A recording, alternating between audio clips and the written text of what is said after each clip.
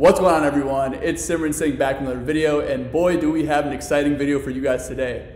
We actually have Adam White on the channel today, who graduated from the University of Detroit Mercy School of Dentistry in 2011, and he is a current practice owner, and he runs a YouTube channel called Beyond Dentistry. So make sure you guys check out his channel. The vibe of his channel is amazing, and he makes some awesome, helpful, and resourceful videos for you guys, and he'll definitely explain more of that later to come.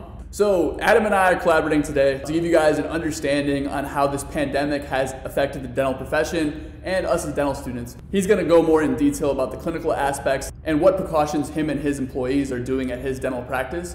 We really are making this video just so you guys have an understanding of what precautions are being taken in dental offices, and just so you guys are more comfortable when you go to your dental visits. But yeah guys, before we go into specifics, if you haven't already, please subscribe to the YouTube channel. And if you like this video, make sure you give it a big thumbs up and comment any questions you have. I'm sure Adam will watch this and answer any of those specific questions you have for him. And then if you have any questions for me, I'll make sure to answer it down below. But yeah, let's get into the topic of the video.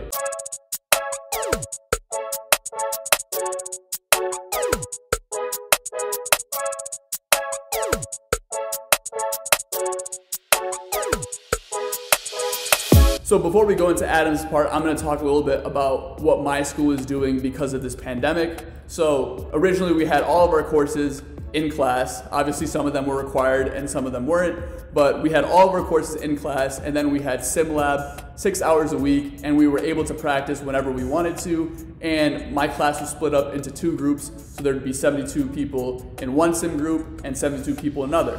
Now, because of this pandemic, all of our didactic courses are online until 2021 at least. And for SimLab, we are now split into 4 groups, A, B, C, and D. So we have 36 people per group.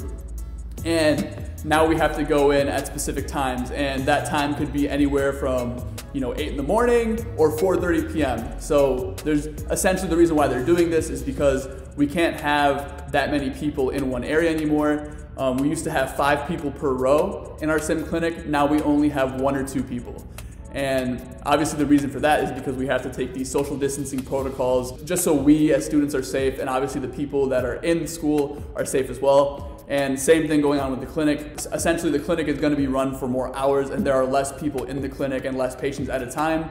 So it's really changed a lot. And obviously until there's a vaccination or some viable treatment for this disease, this is going to be the new norm for a while. So obviously we want to make sure you as patients have an understanding of what's going on as a dental profession, because ideally most of you guys are going to be seeing your dentist, and they're going to be taking less patients. They're going to be taking necessary precautions.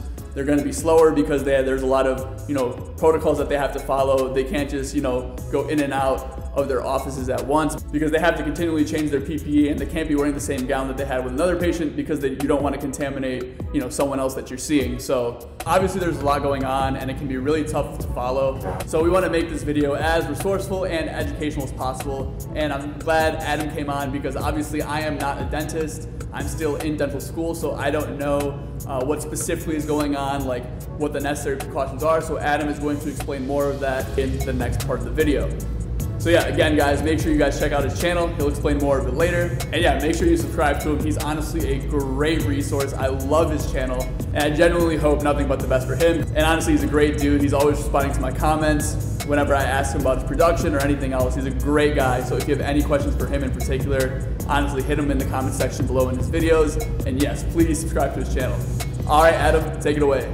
What's up, Simran? Thanks so much for having me on your channel. Honestly, it takes me back because I was Detroit Mercy class of 2011. So seeing that sim lab, all of that stuff, it really takes me back. Keep it up, love your videos, and definitely looking forward to more. I thought I would share some of the changes that my office has had to make with the recent pandemic and coming out of the lockdown, because it is a little bit different for patients right now. And honestly, it's still taking me and my staff a little bit of time to get used to. The big thing patients notice, first of all, is it's just like any anything else. It's like, you know, you go to the store now or get your hair cut, it's just different. Like, everybody's wearing masks. I've got all this plexiglass up on the front desk now. We're taking your temperature, we're taking our temperature when we come in. It just doesn't, you know, seem as friendly as it used to. Even like me, when I walk into a room, I've already got my mask on, I've already got my face shield on, and dentistry is like, it's a really personal thing. Like, I really like to connect with people before we get to work or before we do their exam. And because of the masks, it really doesn't let you do that as much. So it's something we have to do for now, you know, following the guidelines and everything, but hopefully in the future we get back to a little semblance of normal. We actually slowed down our schedule a little bit too, because just having fewer patients in the office at one time, like the social distancing thing, we don't like to have people in the waiting room. It's better if they just come in straight from their cars, and we don't like to really overlap people right next to each other. And so the schedule's just kind of been spread out. A couple big changes for the staff. This is a picture of me with some PPE stuff. So I've got my 4.5 loops on. I've got a KN95 mask. I have a level 3 on over that. And then I have this face shield. I'm wearing a disposable lab coat because the gowns have been really hard to come by, and the lab coat's kind of like an alternative. But just all this PPE, that's been the hardest part for us, man, because like when I was doing a filling 6 months ago, I could be in the middle of a filling, and if my hygienist is done, I can get up and do that exam. Whereas now I can't really do that because it takes so long to get out of this stuff to, you know, clean the face shield off and then get back into a different gown and a different mask. It's a headache. And so we really have to be a little more strategic with how we time things, and it's definitely slowed us down a little with the PPE. Honestly, we're kind of getting in a groove with it, just sort of working at a slower pace. I think by the time this is all settled down, if we ever get to go back to normal, it's gonna be like a total luxury. And as far as our scope of treatment goes, like the things that we're doing in the office, there's a couple smaller changes. The big one is in hygiene, because I run 2 columns of hygiene. So I've got 8 patients with one hygienist and then 8 patients with another hygienist. And because of the time it takes to turn over the room and the fact that we don't want to generate any aerosols in the room, we're not using the ultrasonic scalers at all. So if you've had your teeth cleaned with an ultrasonic scaler, you know what that's like. It's just blowing, you know, a ton of mist everywhere. So ultrasonic scalers are out right now. And honestly, we're not even polishing. And the reason for that is polishing is technically considered an aerosol procedure. And so by not polishing, we're actually able to keep those hygiene visits as technically non-aerosol. Most people have been pretty understanding to that, and it just helps us keep the aerosols down in the office. And just like I said, it's technically not an aerosol procedure. And then we also have patients rinse with a pre-procedural rinse. So before they even sit down, we'll hand them a little Dixie cup with some mouthwash in it. We use, I think it's called Peroxyl. It's a hydrogen peroxide based mouthwash, so as they walk in, even before they sit down, we hand them a little cup with some mouthwash and they rinse with it. Most offices are doing this, and I actually think it might be recommended by the CDC. I know it was at one point. I don't know if it still is, but either way, we're going to do it until, you know, until this whole thing gets a little bit more normal. Other than that, we're pretty much just a regular dentist office like we were before.